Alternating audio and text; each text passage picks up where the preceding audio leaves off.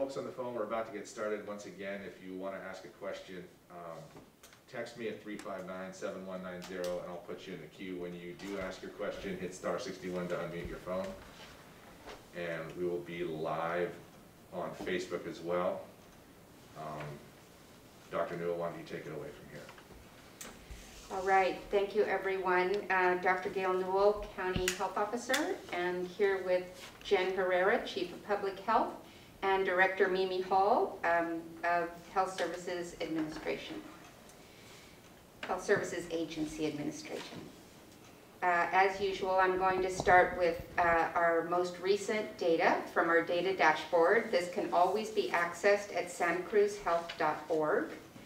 And you'll find that the website has been updated and is very interactive now. You'll find a lot of really good, interesting information there about how COVID is in our community. Today we have a total known case number of 2,319 cases of COVID-19 reported to date. Of that total number, 306 are active known cases and just over 2,000 are recovered. If you've been following our website daily or regularly, you'll notice that today we're reporting a new death. So a total of 9 deaths reported at this time. We wish to extend our condolences to this person's family and friends.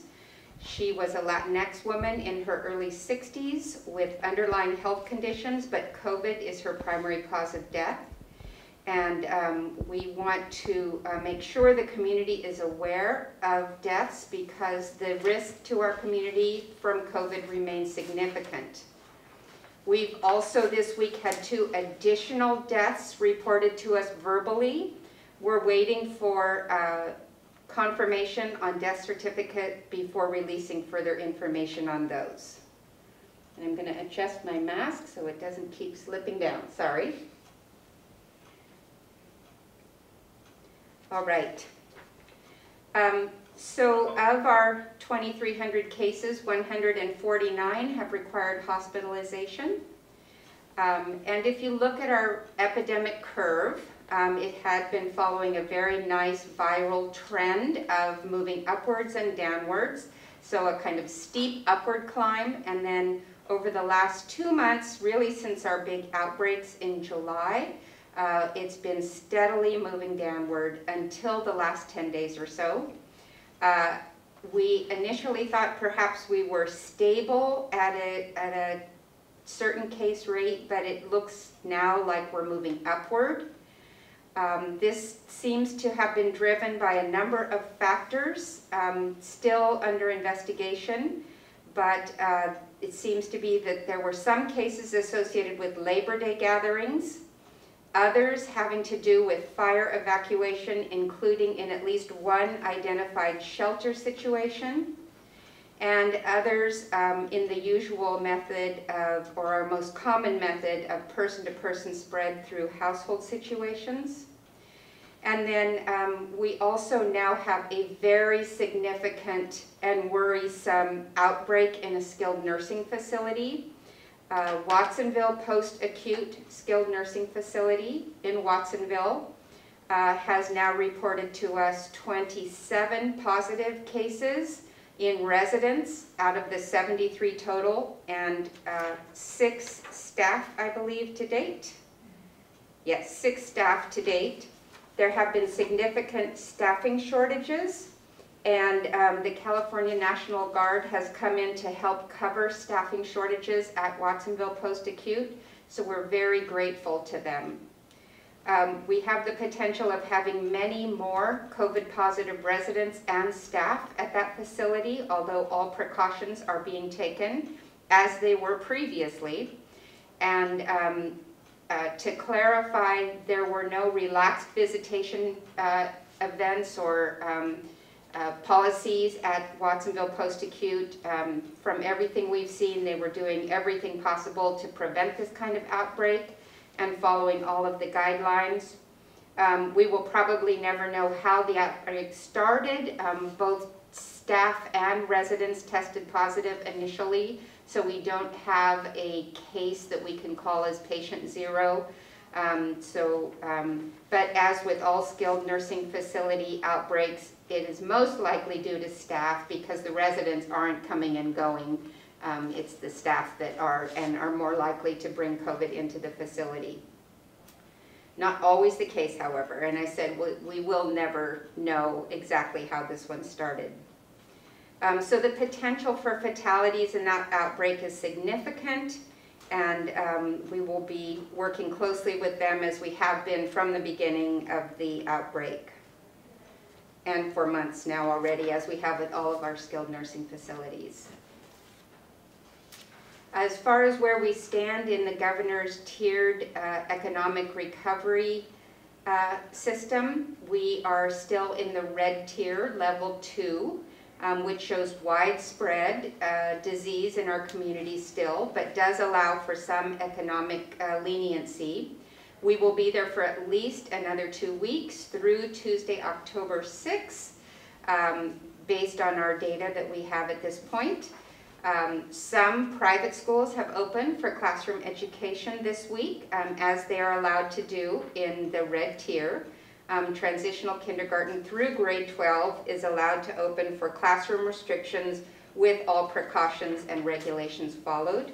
And we've been working closely with those private schools that have opened and with our public schools and County Office of Education to continue to allow them to plan for classroom openings in the future. We want to remind people that testing is much more available now. We have plenty of testing capacity in the county, and we encourage anyone with any COVID symptoms to contact their primary care provider's office to arrange for testing.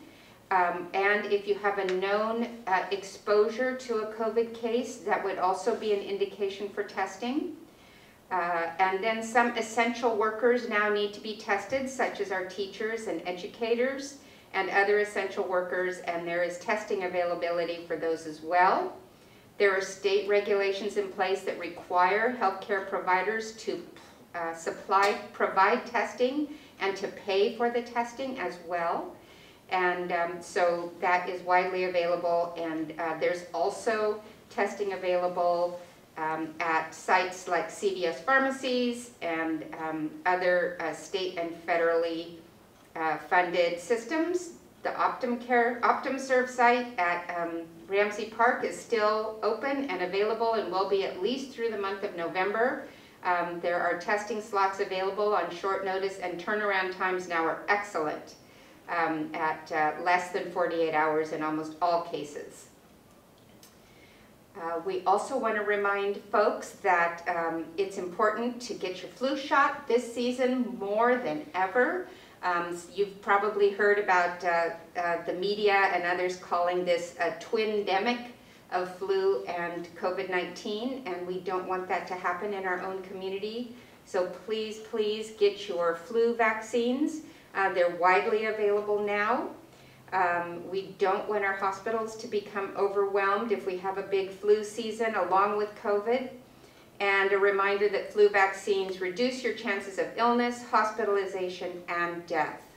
It's especially important for those with chronic conditions. Most health insurance plans cover the cost of the flu shot and the visit to get the flu shot. You can find out more at, tell me again, vaccinefinder.org. Vaccinefinder.org will tell you more about where you can get your flu shot, but we always recommend that it's best to connect with your primary care provider and receive your health care, including your flu shot, in that way. For anyone who is uninsured or underinsured, where the plan does not provide a flu shot, you may come to either county clinic at Emmeline Campus or Watsonville and get a flu shot at no or low cost. It may cost as much as $15. That's a small price to pay for a flu vaccine. Lastly, for me right now is Halloween guidance. The state is developing guidance. The governor will be releasing guidance hopefully in the next couple of days. So we're holding off on putting out any local guidance because the state guidance will supersede that. And so there will be lots of really detailed information. What we do know about that, I've seen a draft version of it, is that there will not be any gatherings of any kind allowed. So a reminder that no haunted houses, no big parties, no small parties. We will be messaging on if you're going to trick or treat, how to do that more safely. And so look for guidance both on Halloween and on Dia de los Muertos with some messaging about how to do that more safely. It's a great chance for everyone to get creative and make their own fancy face covering COVID mask for Halloween or Dia de los Muertos. And I think that's all the presentation I have. Would anyone like to add anything, or we'll go right into questions? I think we could go into questions. All right. You want to start? Yep. Dr. Newell, as far as the skilled nursing facility in Watsonville, a two-parter here. First, when was it first identified as an outbreak, or the first cases? And then what are the current rules right now when it comes to visitation for skilled nursing facilities?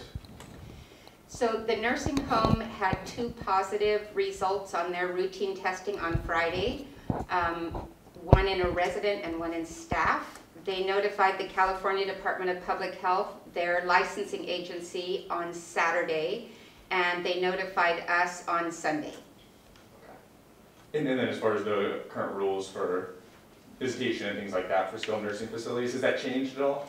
I did release new health officer orders last week for skilled nursing facility visitation. Those don't go into effect in any skilled nursing facility that's had a positive case in the past 14 days. And so this skilled nursing facility had not relaxed visitation rules. We have a phone question from Todd Gile. Todd, can you hit *61 and unmute your phone?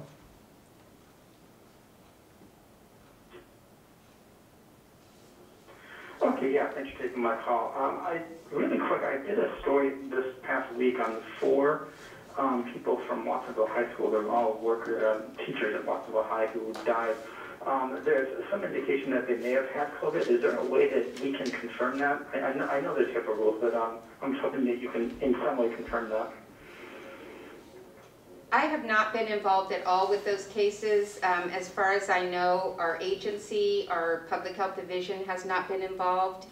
And if there was a concern, we would certainly have been notified by the coroner's office. So I don't have any indication that that's the case. Okay, thank you. My other question is, you mentioned that some private schools are opening. Can you say which ones? Is there a list or something that are reopening? I received a list of 14 schools who were planning to open this week or next week from the County Office of Education. I don't have that with me, and I don't even know if that's a public list. I think that would be a good place to ask. We'll do that. Thank you. That's all I have.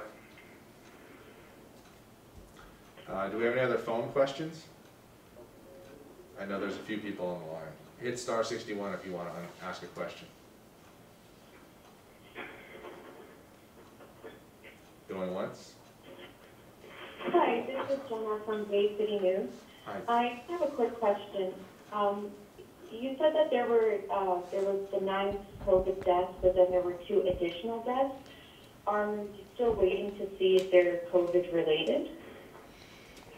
Those were reported by telephone to us, and we were told that they were COVID related, but we always need to wait for the death certificate and also to confirm that they are actually Santa Cruz County residents. Gotcha. Okay, thank you. Drew, do you have another question? Yeah, I do. As far as schools, Dr. Newell, what will it take now for public schools to be able to open in person to some capacity? I know before the problem was mostly testing.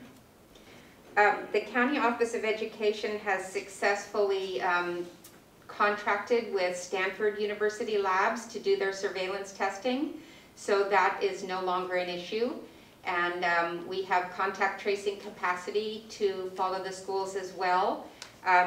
Personally, I'm happy to see just a few schools opening at this point so we can kind of get our feet wet with how we're going to handle that from a public health perspective, making sure we have adequate staff for contact tracing and case investigation, and see what kind of problems might arise in those schools. I know that some of the school districts, the public schools, are committed to not opening through the remainder of the calendar year. Others are looking to open later in the fall, and several have been impacted by the fires, and COVID is not, reopening classrooms is not a priority for them at this point. Phil Gomez, you have a question? It's hit star 61 to unmute your phone.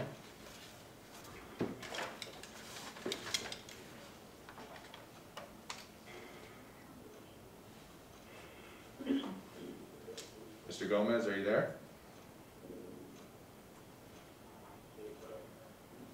All right, why don't we jump to Michelle Loxton from KAZU. Michelle, if you can hit star 61 to unmute your phone. Thanks, Jason. I just wanted to get the numbers again from Dr. Newell for the Watsonville Post-Acute Skilled Nursing Facility. Just to confirm, it's 27 positive cases out of 73, 6 staff to date. Is that correct? That's correct. And out of the 73, is that residents at the facility, or does it include staff? There are 73 residents reported to us at the facility. 27 have tested positive. And it's called the Watsonville Post-Acute Center. Correct. Thank you very much. So I'd like to make kind of an overall comment on what we're seeing, and I think it's clear what's happening in the nation, what's happening in the state, and we're experiencing in our own county. We cannot be complacent as public, and so we are going to be in this continued state of increased cases and then responding with actions. And I know that there's a lot of talk about a national vaccine being available soon. And I want to encourage people that while that will be a positive thing when it is available, it's not going to be the magic bullet. It takes a lot of action on behalf of every single person in our community to do what we've been asking all of these months, is to take those precautions that ensure that we're reducing the risk of transmission and exposure. The usual, I'm surprised Dr. Newell didn't say, wear your face covering, stay 6 feet apart, be outdoors if you can. We hope to come out really, really soon with a little bit more information about how you can reduce your risk by, it's not a choice of either or, but some safer ways to go about your lives as we try to find a place in the many months of this pandemic. I've had a lot of questions lately about the vaccine, and so when there is a vaccine available, there will be production, and it won't happen all at once. So we will still be in this continued state of a lot of effort and resources on behalf of all local health jurisdictions on rolling out that vaccination plan, identifying the most at-risk populations that the federal government will likely identify for us to distribute those. And so I just ask everyone, we're in such a concerning place right now. Our epidemic curve is going up dramatically. And when you compare our reproductive rate, meaning whether we have exponential spread or how exponential our spread is, we're one of the worst performing counties in California right now, right behind Lake and Lassen counties, and that's a concerning trend. So I just ask everybody to be vigilant and be mindful, and we can't test or trace our way out of a pandemic. Prevention really is the best medicine. All right, let's try one more. Phil Gomez from KSBW. Phil, hit star 61 to unmute your phone. Can you hear me okay? Yes, go ahead. Okay, very good. I wanted to get back to the skilled nursing facility. The big concern, I mean, what is being done? Are there still people who are patients or living there? And what's being done for them? Are they all been moved? So it's best not to move people around. The same reason we don't move homeless encampments during this COVID pandemic. The more mixing, the more movement we have within the community, the greater at risk our community is. And so the same is true with skilled nursing facilities, is if we can keep those residents in place, that it's safer for everyone, including those residents.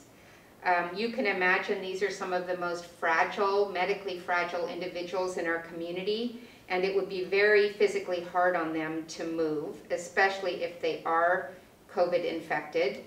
And so we've established a red, yellow, green zone system, which we have practiced with the skilled nursing facilities now for many months. Our nurses have been in the facilities working with the staff and administrators there, and have determined the best way to create these different colored zones that are for positive patients who are isolated are in the red, quarantined patients who have been exposed are yellow, and the non-exposed patients, non-ill patients are in the green zones.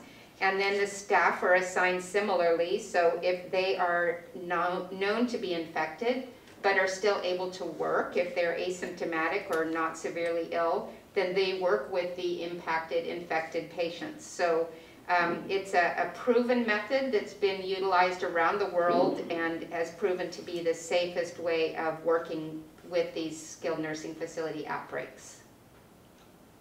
Dr. Newell, do you know if these the patients or the people who live there or stay there, are they from out of county? Because my understanding is these people who are being staying here are not just from Santa Cruz counties, but they're also from Monterey County and other surrounding counties. I don't know that detail of information, but these are generally people from our own communities with families in our own communities nearby, which is why they're in our skilled nursing facilities here.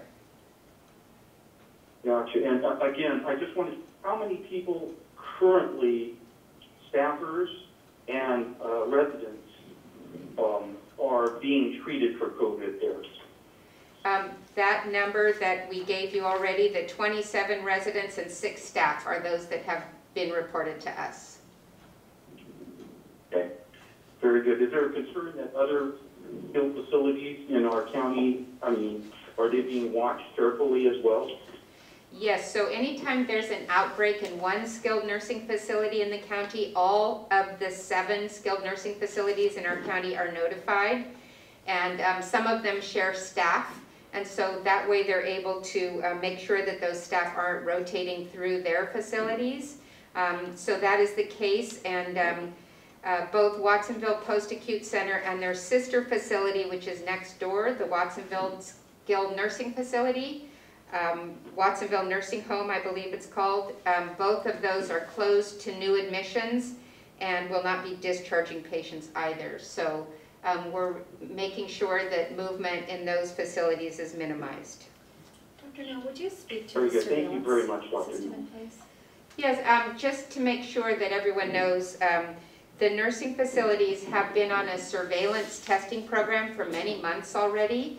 So every week, 25% of their staff are tested in a surveillance plan, and all of the local nursing facilities have been very compliant with this testing, and we help oversee that. Our nurses from our communicable disease unit are very involved, and our emergency preparedness team as well. And so we've been preparing for this kind of event and doing everything we can to prevent this type of event as well. If there's a positive in any of that surveillance testing, then widespread testing throughout the facility and the staff is done.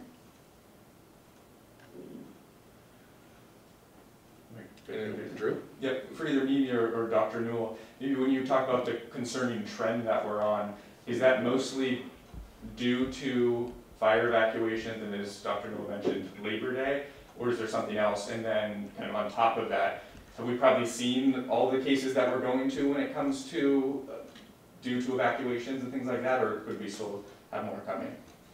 So many of our cases that we've had in the last 10 days are still under investigation, but as Dr. Newell mentioned, we have seen some cases from Labor Day.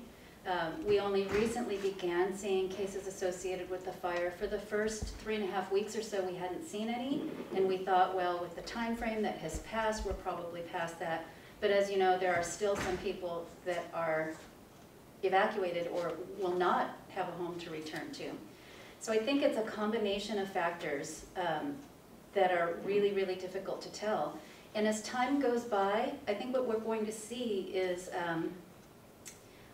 more proportionate spread of different kinds of transmission.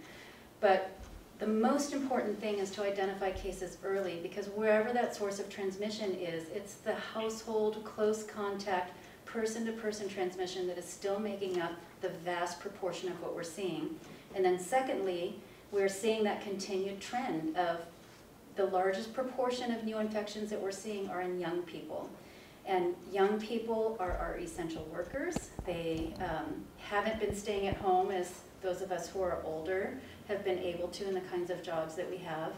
And so all of these things kind of impact what we're seeing in our transmission trends. And I'm very, very concerned going into the fall, having more indoors activities, all of the holidays happening. So this is probably, we're all concerned. We feel like this is the beginning of us really needing to get ready for an increase in cases and a lot more response in the coming months. All right, well, thank you all for attending today. We'll try to do these as needed going forward. Talk to you soon.